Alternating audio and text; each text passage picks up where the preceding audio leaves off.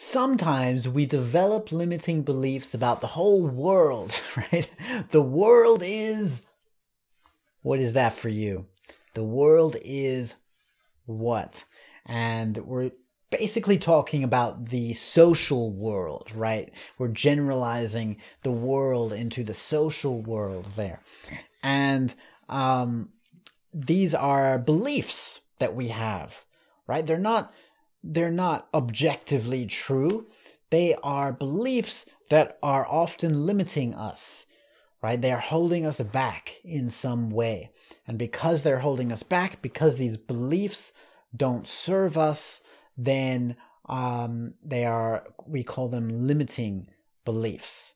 And it's not that we're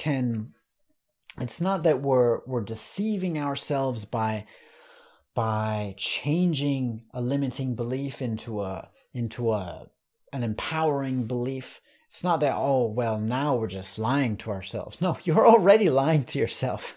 A limiting belief is a belief that you've developed, and it's just a model of the world. It is not the whole world. Have you ever heard the saying, this famous, who was it who said it first? I forget now. But the map is not the territory. It wasn't Richard Bandler. There was someone before Richard Bandler who originally wrote it. But anyway, the map is not the territory. It means that the reality of what the world is very different from the map we've created in our minds, right? The map is a set of beliefs based on the evidence that we've selected. We've cherry-picked this evidence, right? So you can choose which evidence to focus on, and that will create your belief that you live by, that you act upon. And so if your actions are limited because of your beliefs, then that belief doesn't serve you. So let's have a look at some of the beliefs about the world. And by the way, you can watch I highly recommend that you watch my video on how to change your limiting beliefs, because I'm going to list some common beliefs about the world now, but watch that video to find out how you can actually shift those beliefs. And it is possible, I promise you. So number one is the world is cruel, right? The world is a cruel place. And this is a belief that does damage, because you start to see the world, you start to only see the cruelty in the world and not the love. You start to see the world through this lens of people are out for themselves, right? People will do anything to you to get what they want. The world is cruel. Well, if you believe that, you become a very cynical person. And if someone tries to help you, you'll probably think, well, that person, they were just trying to, they were out to get something for themselves, right? But people are cruel, right? That's the belief that some people carry with them on some level. And it's very damaging. The next one is that the world is a dangerous place. Now, the world is a dangerous place in some places, right? And a lot of places are dangerous, but a lot of places are also very safe. It's not that the whole world is a dangerous place with lots of criminals running around, right? There's a lot of communities in the world where people are kind and generous and friendly and loving and trustworthy, right? So to generalize like that and say that the world is a dangerous place, you're doing yourself a lot of injustice, because you are preventing yourself from going and exploring other places and trusting in the goodness of people. The next one, the world is out to get me, right? This is a little different from the previous two. So it's not just a repeat here. It's that the world is out to get me personally, right? The world has a vendetta against me, right? The whole Murphy's Law thing, everything that could go wrong does go wrong for me, right? The world is out to get me. This is a belief about yourself, but also about the world. And it's damaging because you'll have a lack of trust in other people again, and you won't take certain risks, right? You won't take certain leaps because you'll think, well, but the world is out to get me. The next one, the world is falling apart, right? You turn on the news. Have you ever seen someone turn on the news, watch the news for a few minutes, and then they'll be like, the world is falling apart, right? The world is ending, right? This belief will also cause you a lot of unnecessary negativity, right? The world is maybe changing in negative ways in some aspects, but in a lot of ways, the world is growing. The world is getting better, right? The world is crazy. The world is crazy. This is a common one to believe if you think that your opinions and your viewpoints are always correct, right? But the rest of the world, they disagree with me about this thing. The world is crazy,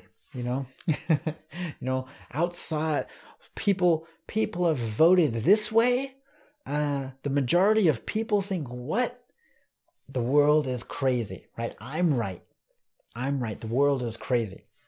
And if you think that, then you're going to close yourself off to exploring new opinions. You're going to close yourself off to exploring changes in society, right? In a lot of things, you're going to close yourself off, build a barrier between yourself and the world. You're going to be in a bubble, and it's better to burst that bubble once in a while. The next one, the world is not worth living in. This is definitely one that can cause a lot of suffering for people. It can cause depression.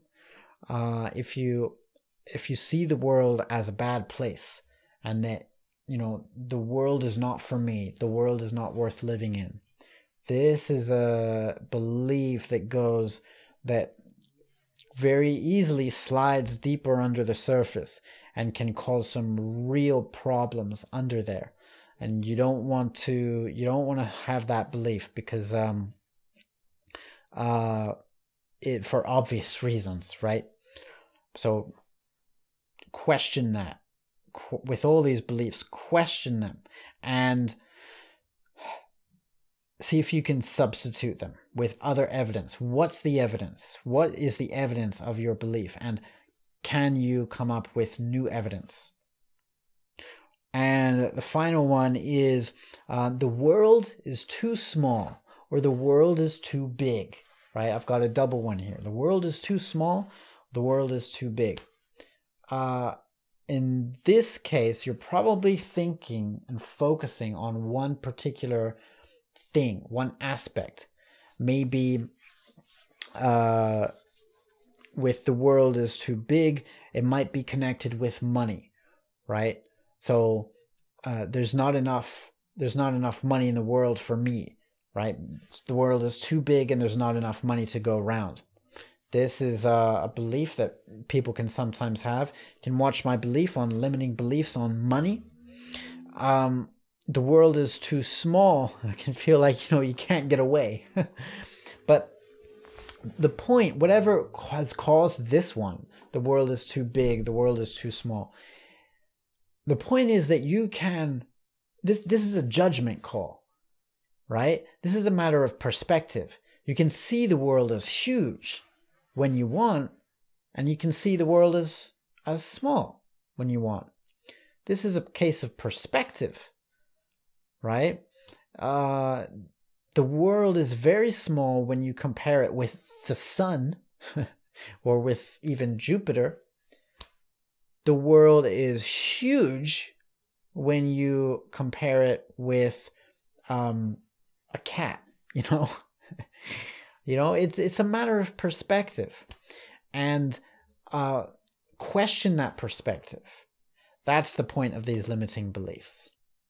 If you found this video helpful, please give it a like and share it on social media so that it can help other people as well. And if you want more videos like this, click that subscribe button and the notification bell so that you know when I post new videos. I also have a podcast called Identity Coaching with Movies, where I use movies as coaching tools for your personal development.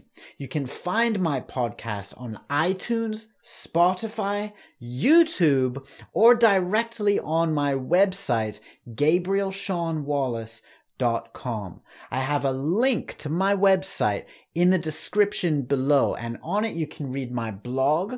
You can learn more about identity coaching and creativity coaching. And if you're interested in getting one-to-one coaching with me, or you know someone else who is, then you can learn more about it there and contact me via the website. You can also take a look at my creativity course, my 18-hour creativity course that will help you to access your inner creator and skyrocket your creativity and innovation so that you can apply it in any project in your life, including, my friend, the grandest project of them all, yourself. You can find that creativity course on my website or directly in the description below. There's a link. Okay, my friend, keep growing into you.